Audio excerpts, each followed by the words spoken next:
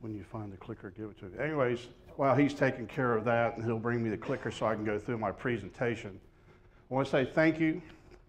I have to thank my guitar teacher, Dave Brumble, and all the musicians who have crossed my path to teach me, and my mentors and my students, because I've learned a lot from all of them. And collectively, what I've learned and what they've taught me gives me the foundation to talk to you today. Being a musician is a unique experience. We get to experience things that very few other professions get to enjoy and do. Us, the elder musicians, we teach the younger generation that comes up.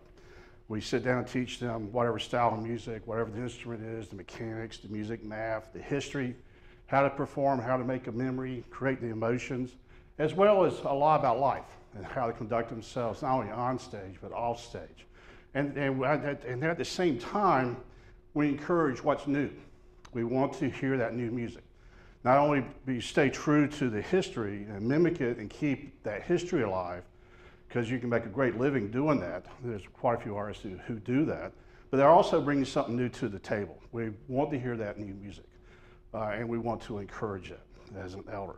So and that's our responsibility. We want to leave the community a little bit better than we found it also, whenever we come in. Now, when I talk to the different musicians, I used to play professionally in the previous century and teach guitar, and now, I retired from the road, studied to become a recording engineer and a producer, and relocated to Hampstead. Now I'm playing again and teaching in this century, and there's some things that didn't change.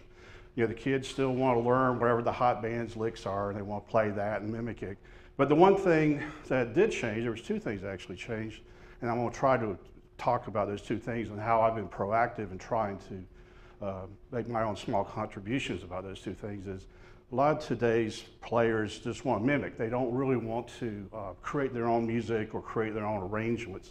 So when I asked them, have you written a tune or have you done anything? They say, no, I don't know how to. Where back when I was learning, it was all about that. You wanted to learn the hot tunes, but then all of a sudden you wanted to create your own sound. And that was the real motive. And from most of the people that I hung out with when I was a younger musician. And our teachers were teaching us that way. And so we had that, and there's a other thing about performing, and I'll talk about that in a minute. So when I sit down and talk to some of these players, they're just saying, I can't create music. So I developed a technique, make sure, hello. Anyways, I developed a technique to start promoting creativity. It's called the 1 + 1 can be. And what it basically does is this entry level to start thinking, making people start thinking out of the box, and yes, they can do something that is creative.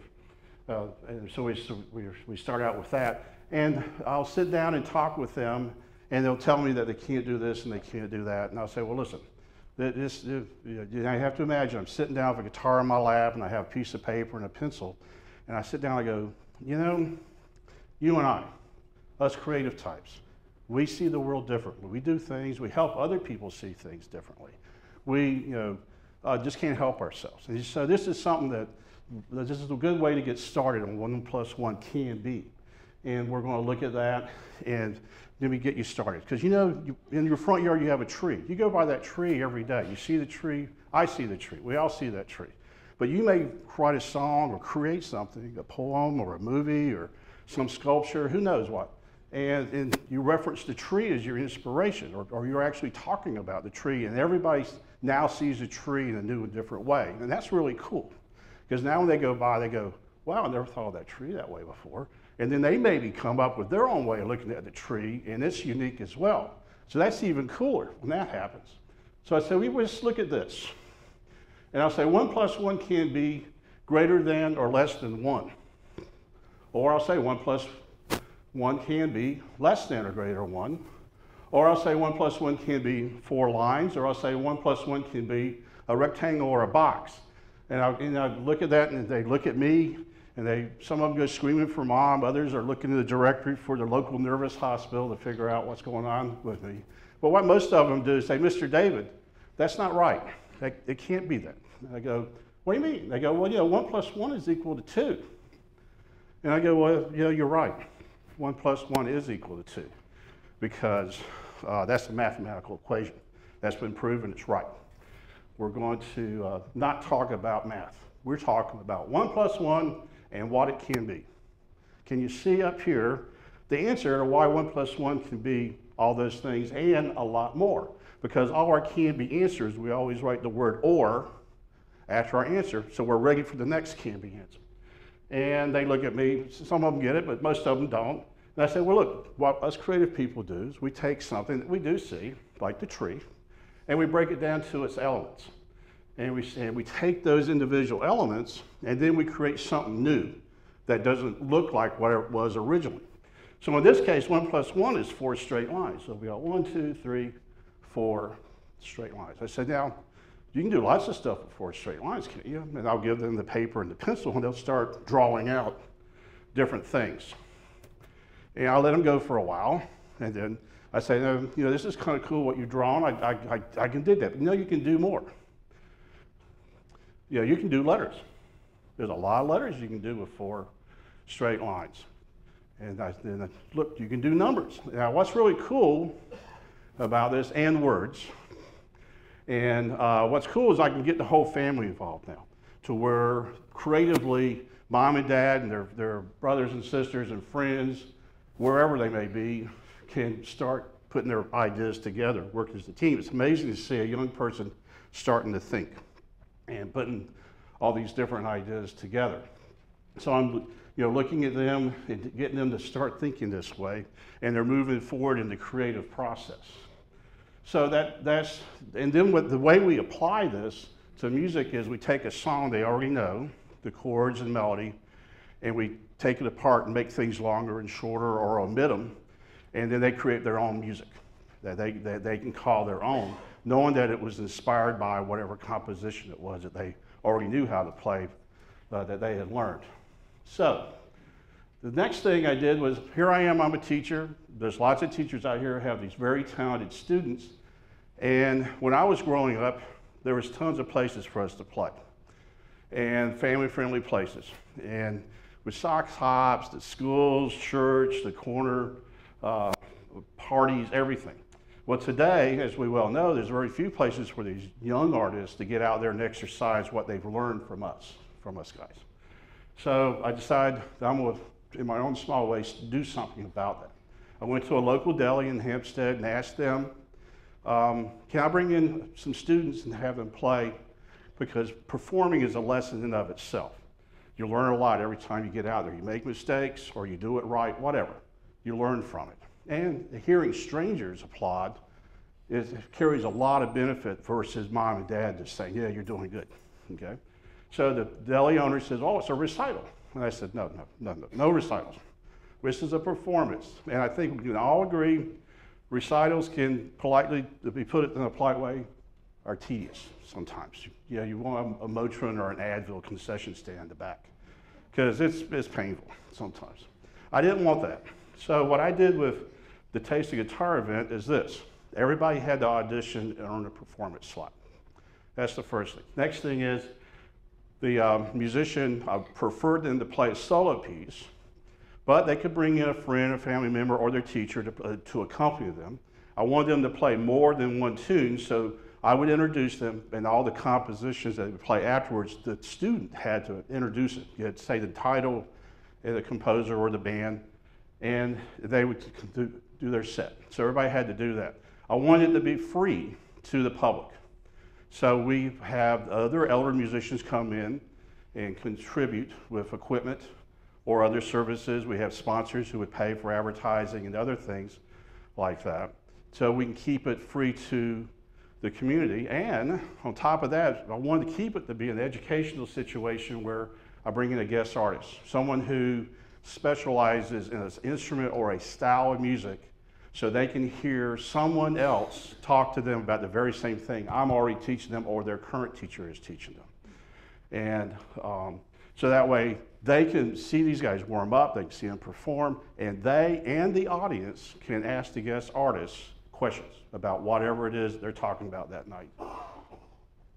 So here's a poster from when we were in the deli. And what we do with the student performers is we do a photo shoot. We treat them just as if they're a recording artist. And we do a photo shoot so they can experience that. We create a poster, and so they can have that for their archives. And as you can see, UNCW's own Bob Russell came up to support them in the event. And that was just a great night. And what was happening, the community started to really support this, and we had to move out of the deli. And we moved to an art gallery. You can see it's physically much bigger, brought in more teachers, so now we have more student performers. And so from Nashville, we had the national fingerpick champion, Richard Smith, come in. He used to play with Chet Atkins and people like that. They come in and talk and perform. And the audience got to hear them. And mind you, this is all free. And it's free because the elder musicians came in and the community came in to embrace it. And what's really nice also about this for the students is when they fill out their college apps, they can say, I auditioned and had to earn a performance slot. I gave back to the community because that's what this is doing. And they do public speaking. So there's a lot of things on that college app they get to tick off just by participating in this. And the smile on their faces, when they hear the applause of strangers, and we're talking about now upwards to 150 people saying, hey, thank you for your hard work, your attention to detail to perform. And the performers are from entry level, they're just good enough to be getting out for the first time, to advance is the skill level that you'll come and hear, and it's a wide variety of styles of music. It's not one style of music from head to toe. There's a lot of flavors. It's like going through all the channels on the radio or on your iPod. Now here's a pitch. Okay. So now I'm going to take time to talk about some former students. This is Mike Brown from the previous century. You can go out on Reverb Nation and hear his body of work. He used to be in the Ravelers, and he's now currently doing the band from Rabcon, which is surf guitar music and spaghetti western theme music. And Mike's just a great guy. And this next one is some former students are now on the Pacific Coast, and Cameron and Kelly are doing some great film work out there, and they're winning awards for their work.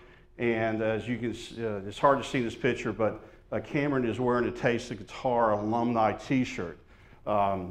Something that we do is the people who perform and the guest artists get what's called a Taste of Guitar alumni shirt.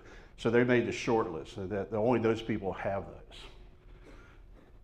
And the current student that I'm teaching is a very fine guitarist, is Kaylee Hold, but you can see she's also very talented in drawing and doing different things like that. And then also Skylar Smith, I'm currently teaching him. He has his first CD out. You can go to Reverb Nation and listen to that as well if you want to hear his work.